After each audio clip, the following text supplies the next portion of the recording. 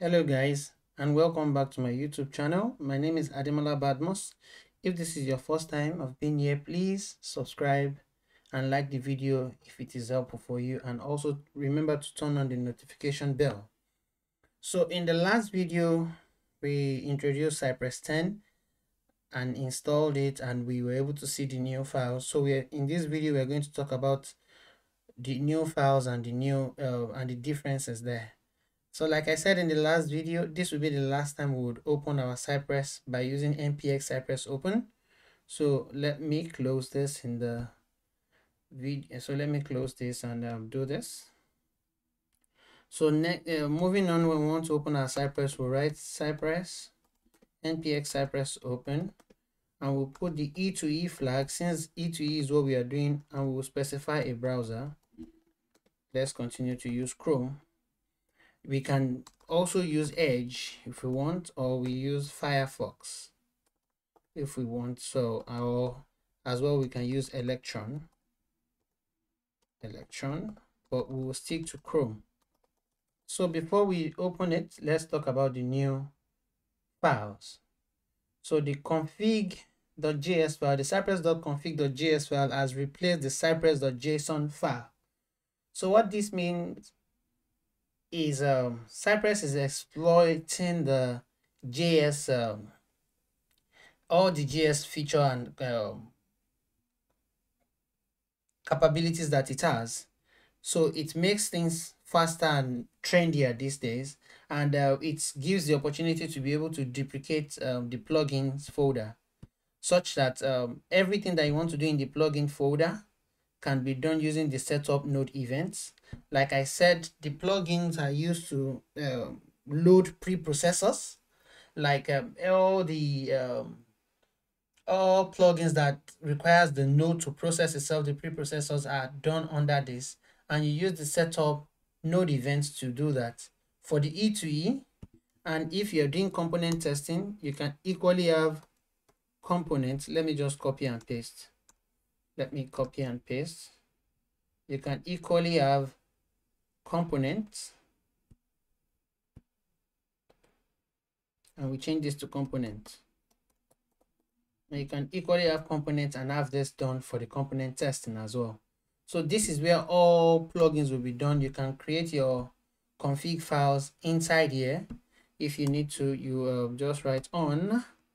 We've been using a webpack preprocessor before, so we'll just have something like file preprocessor, then we name the file when we want to do it. So when we get to BDD, we will do that because we will need Cypress, we will need the Cucumber preprocessor to work with that. So that is done. So all other configuration continues to follow here, like the base URL can just come in here. The base URL from the last video we had Amazon, so let us continue to use Amazon. We'll still write the same code here and we'll continue, or perhaps we just use this opportunity to start a new life and pick something very more related to automation, like some real life scenarios. So probably we just change to source demo,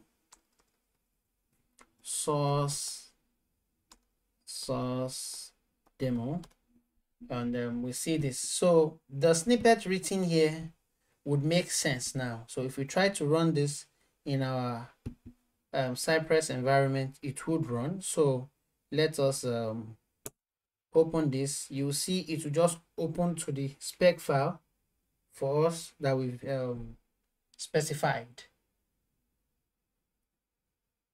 and it's there.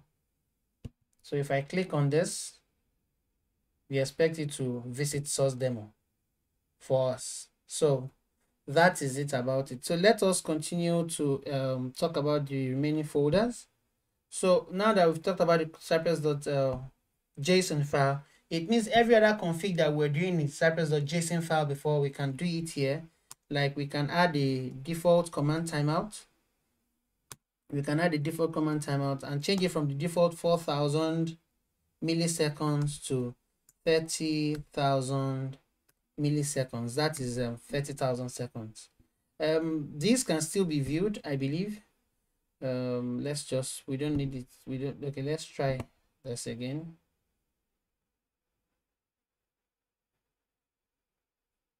So once this loads up with this new configuration, we can view it. It would just automatically run. I think we would also put the watch for file changes there. So like we did before. So we are in the settings. If we open the project settings, pardon my, okay. Why is it taking a while to open? Okay, so finally it opened. So if we come here, you can see all the things that we've changed. The base URL has changed to source demo.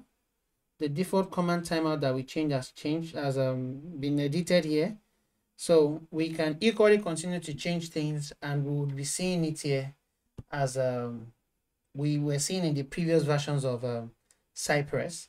So let's copy some other changes that we would like to make here. Let's get to maybe the page load timeout will remain the same. Let's change the viewport height and the viewport width, and let's also change the wait for file changes. So when we change the wait for file changes, what that means is we are basically saying that any change we make, the Cypress runner should not pick it automatically until we refresh the page ourselves. So with that being said, we can copy those and make the changes that we want to make to them. So we can bring them here and paste. Let me format the file. Oh God, pardon me. So let me just format this. Format document.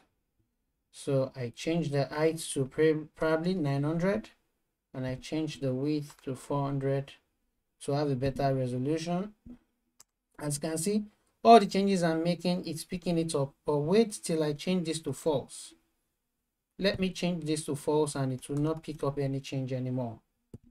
So it won't be able to detect any change anymore at this point. As you can see, it has stopped. It will just keep rolling because it cannot pick up the change. So when I click try again, it will just wait at it will just load the file for me as expected. Then we do not need to change the wait for animations. We will leave that one. It has no business with us. We just want to make sure that the file change is not done anymore. So with that done, we can still continue to make our configuration. So let's talk about fixtures folder. So the fixtures folder remains the same. You can store elements in the JSON file, right? You can store elements in the JSON file of the fixtures folder, like we did in the previous examples, and in the previous playlist. We can store elements here, our locators and all, and the best practice of selecting locators still remains the same. Okay, so with that being said, and we can also upload our folders here, upload our files here, like our PDF file, Excel file, picture files that I want to load into our test cases inside the fixtures folder. So the use still remains the same. So there's a little bit of modification in the support folder. The e2if.js is made instead of an index.js, but it still practically serves the same purpose. So when you've created some files that are if you've installed some dependencies that would need to run before your script run, you will use the e2e.js just like the same way you use the index.js in the support folder of previous versions. So what you basically do is you import those particular files in the commands.js. Yes, you import those particular file in the e2e.js rather. So that way, those files, those commands are easily used in the support folder. How they will be implemented will be done here as well. And we would also be looking at how in future videos we'll look at how we will be using custom commands in the support folder, and how we can still use these default folders to implement page object modeling in Cypress. Thank you for watching.